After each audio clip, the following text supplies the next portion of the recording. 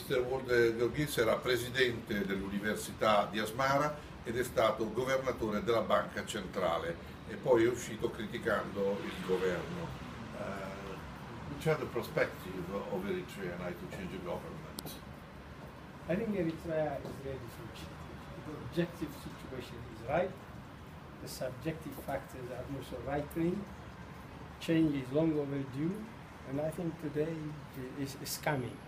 There is resistance increasingly being organized inside the country.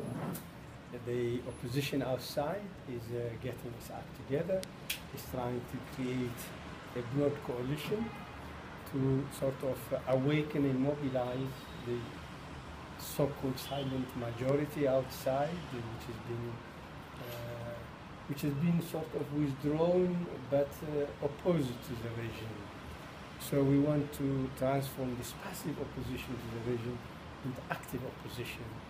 And once we are able to build a political bridge between the openly organized opposition in the diaspora and the clandestinely organized opposition at home, then we can crystallize, we can build the critical mass necessary to crystallize change from within. You talk about resistance. There is the resistance inside the country. Is active the resistance inside the country? Yes, it's active, but it's also clandestine.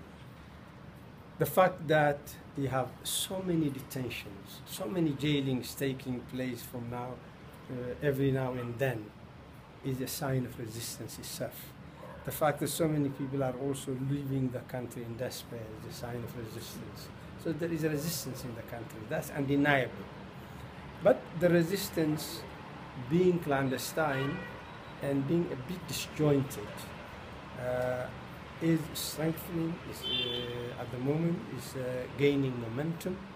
There is no question that there is resistance. Resistance in the army, resistance in the civil service. Can we say that is organized resistance or not?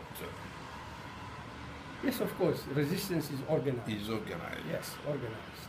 And why the people, the youth people, leave the country? Because Eritrea has become unlivable for them.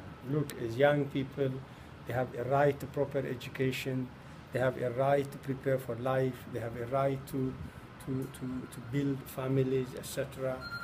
In Eritrea today, unfortunately, we have this national service.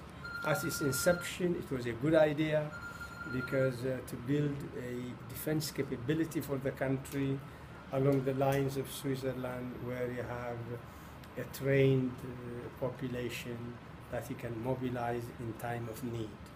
But the legal limit of that national service was 2 years. Half a year of training, actually 18 months I should say, not even 2 years. Half a year of training and a year of free service to the country, building infrastructure, public works, etc. Now it's become indefinite, which is against the proclamation, which is illegal, which has eroded its very legitimacy. So people once in national service are forced to stay in national service indefinitely, like people who were 18 in 1994, 1995, are now how old? In their late 30s, okay? So how can people be held in that situation for life? This is effectively a kind of modern day servitude, and they do not get compensation enough to sustain families, to build families, etc. So these people are leaving Eritrea because of this intense political repression, because of this state of modern day servitude, and because, of course, a lack of opportunities to build a life worthy of human beings in the 21st century. Thank you very much, Mr. Giorgis. I hope that Eritrea will come soon a free and democratic country. Per africa-express.info, Massimo Alberizzi. Grazie. Grazie.